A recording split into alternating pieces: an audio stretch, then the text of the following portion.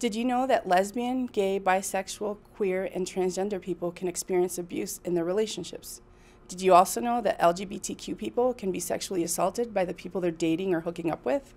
Sometimes survivors of partner abuse, also known as domestic violence or intimate partner violence, in LGBTQ relationships are seeking safety and justice but don't want to expose their partner or ex-partner to the criminal justice system.